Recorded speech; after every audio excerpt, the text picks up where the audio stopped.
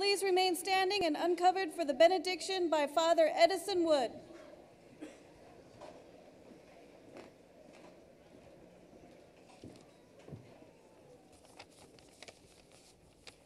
Friends, will you pray with me?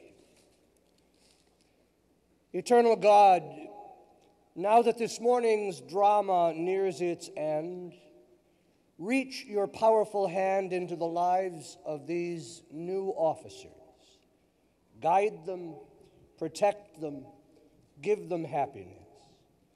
Let them remember that duty, honor, country is not a way of looking only at certain things. It is a certain way of looking at everything.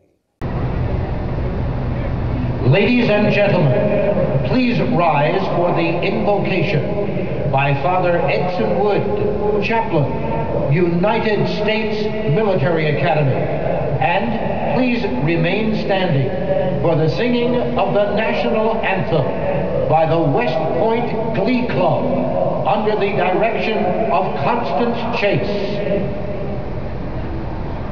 Let us pray.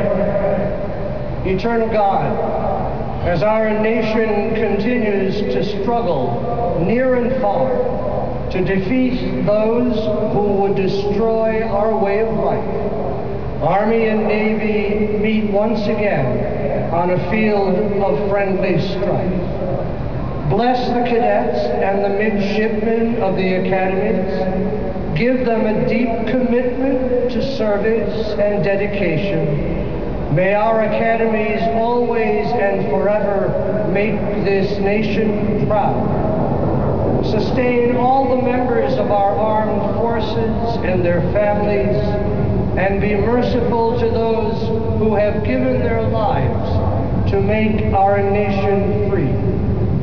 Fill each heart in this stadium today with the conviction that what we do here shows the world the deep beauty of a free and proud people.